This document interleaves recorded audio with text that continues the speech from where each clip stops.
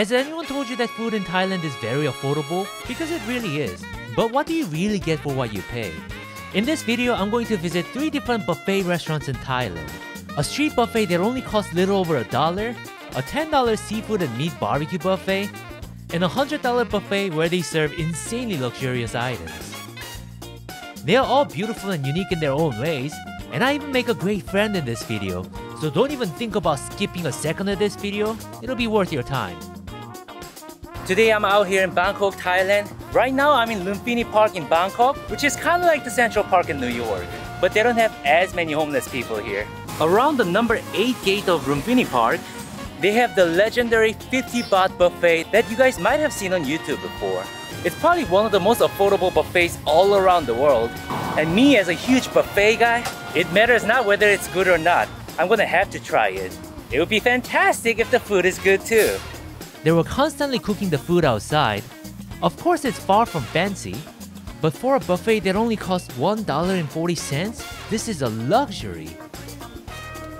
The customers were almost 100% locals, most of them being delivery workers and taxi drivers. Well, today I'm going to join them for a feast. Here you go. Thank you. Now, let's go get the food. Because it's so cheap, I thought it'd be mostly plant-based, but they had a surprising amount of meat and even seafood like this clam dish. Alright, here's my first plate of the food. On my plate, I have some vegetable curry, bamboo shoots, clams, beef noodles, and glass noodles. To be honest with you guys, I'm a little nervous because overall, I feel like the food smells very exotic, you know what I mean? Okay, $1.40 buffet, how does it taste? My immediate thought was that the food is generally very sour. I mean, I already feel sour about a lot of the things that happened to me in my life. The food doesn't have to be this sour. I think that is to tone down the gamey flavor that comes from a lot of organ meats that they're using. But don't quote me on that. At the end of the day, I'm not a food expert, I'm a food enjoyer. Very strong flavor. Oh, a little too strong in my personal taste. After trying a little bit of everything, I felt like it's an unbelievable value for what I pay, and I thought it was amazing that a place like this exists for the everyday people. As far as the food is concerned, I'll give you the honest answer. I think it's pretty well made. However, I think the flavors are like extremely strong. So strong that it's not very appetizing for me. If you're looking for some food that you want to enjoy while you're traveling, this is probably not the place. I think it's only suitable for people that are looking for a good budget buffet. Somebody who wants to eat a lot for very little money. After you're done with the food, you have to return the place like a good boy. There are these paint buckets for the leftovers, and look at this pigeon trying to get all that food for free. Excuse me, it's only 50 baht. I'm sure even you pigeons have that in the savings account. They also give you this ice cold tea for drinking, which is great because typically in Thailand, you have to buy drinking water in restaurants. You can try drinking tap water. Well, I'm a risk taker, but not when it involves my lower body. Alright, I just got a drinking water. I think that's some kind of tea that's being boiled.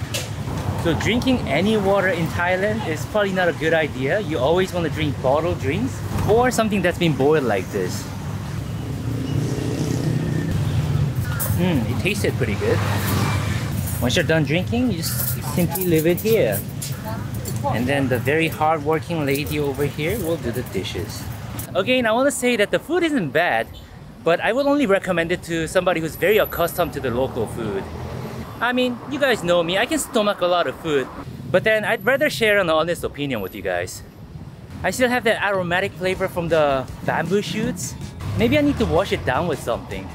And guess what? I think I found the perfect place for that. Oh, are these coconuts?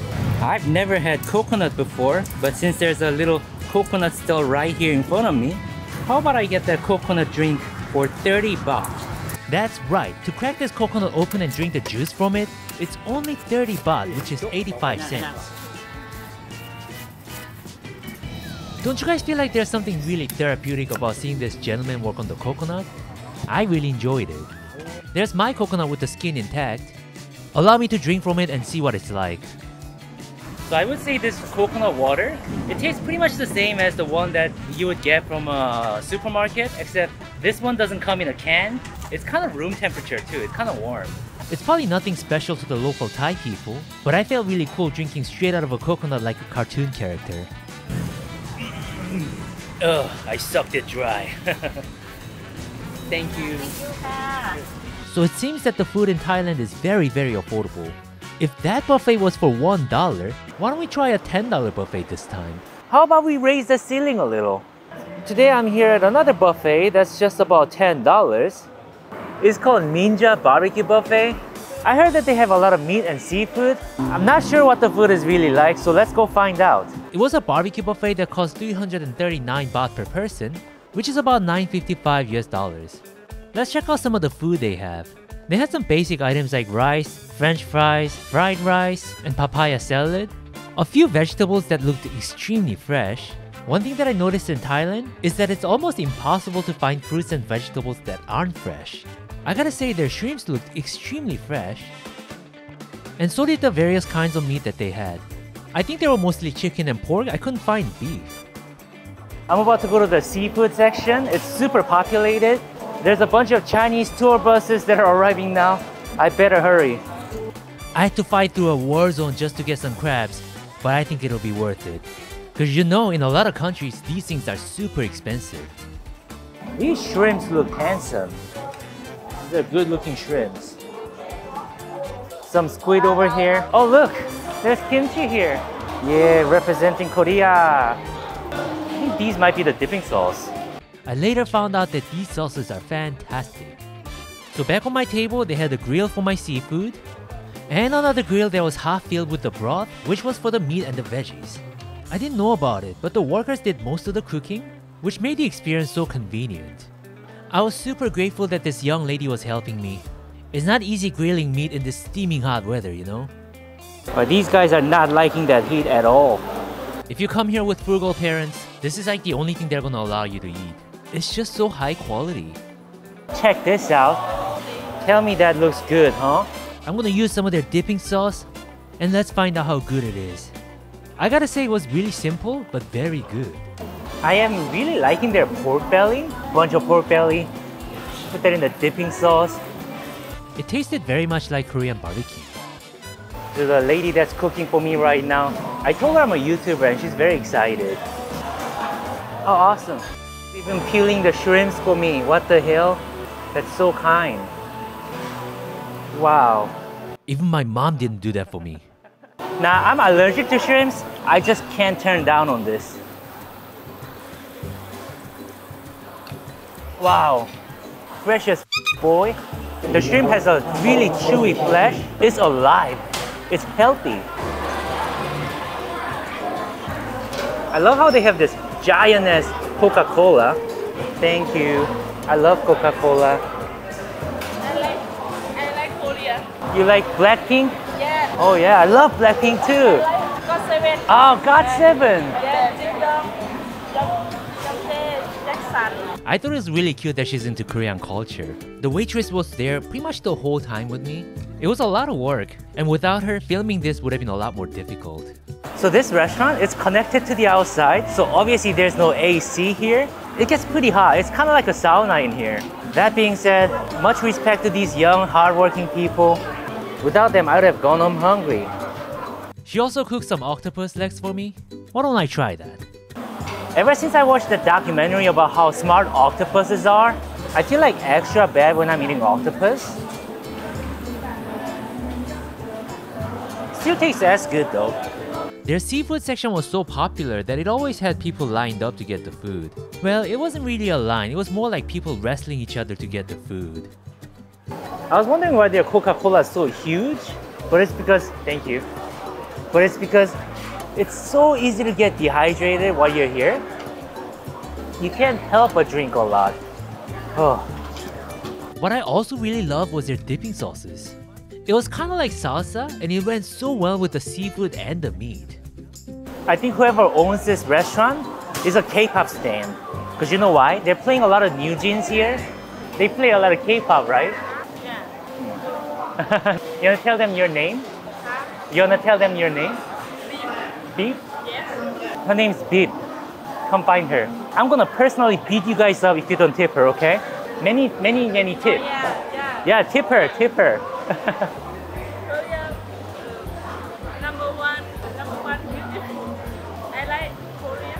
Oh, you like Korea? I like Thailand. I like Thailand. Turns out Beep has an eye for food styling as well. Look at this gorgeous presentation. Oh my god, Beep, this is beautiful. It's perfect. It's perfect. What's up, YouTube? My name is John, and I'm a shrimp. I had a family too. Didn't like my wife though. That's the body of John. He was probably alive earlier today. I think he definitely was. Otherwise, this freshness can't be explained.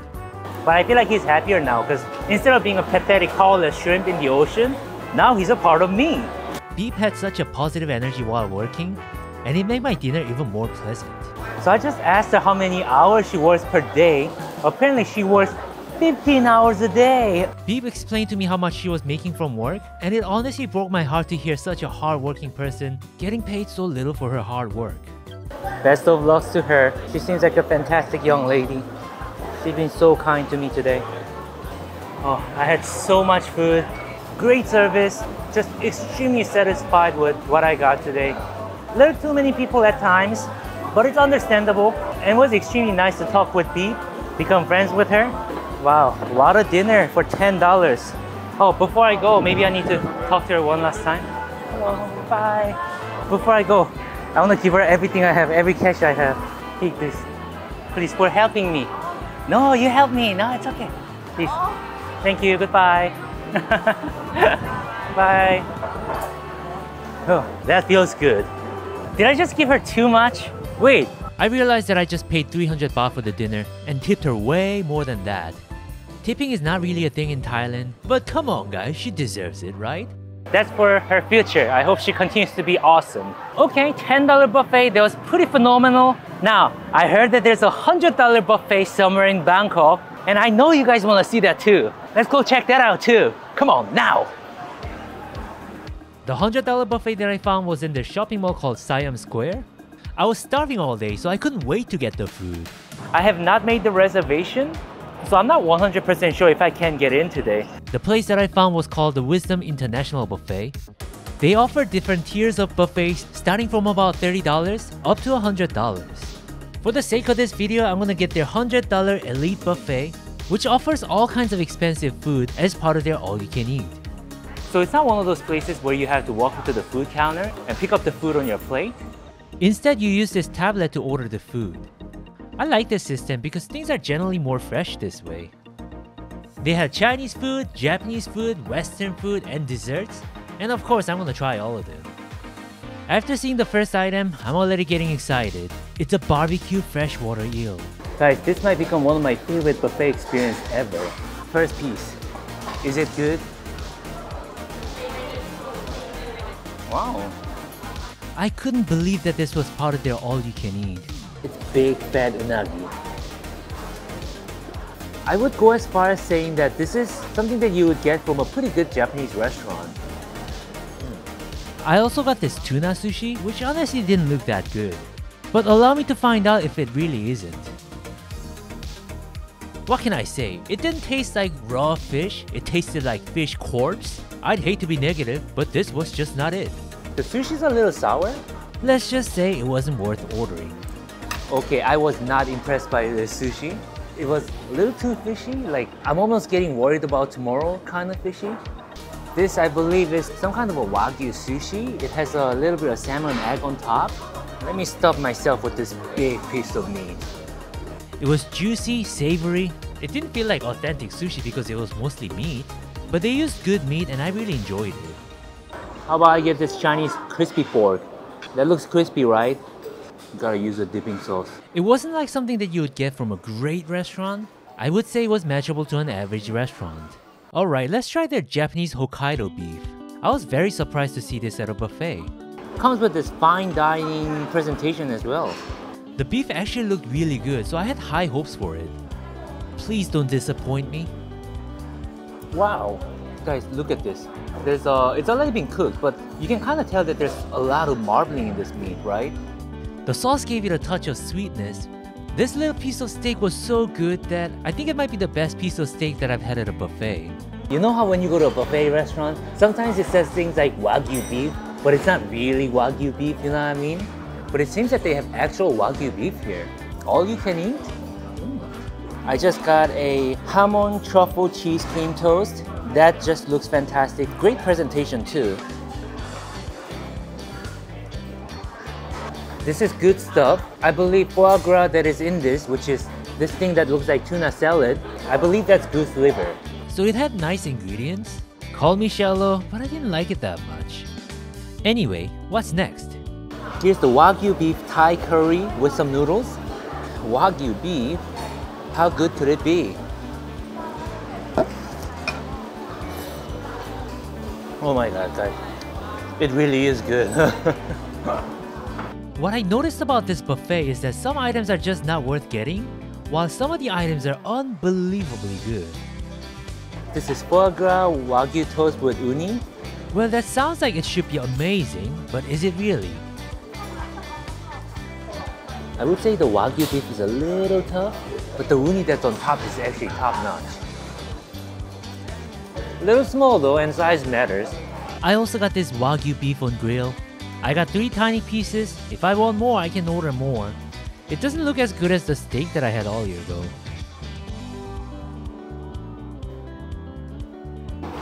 It came with a little too much of that samjang. But the meat itself is quite good. Before this gets too cold, let's start with the Wagyu beef. Wagyu beef like this can be so unbelievably expensive that I feel like the fact that they have it here is kinda crazy. When I tried their Wagyu steak, I just felt like the Hokkaido beef that I had all year was so much better. They claim that this is Wagyu.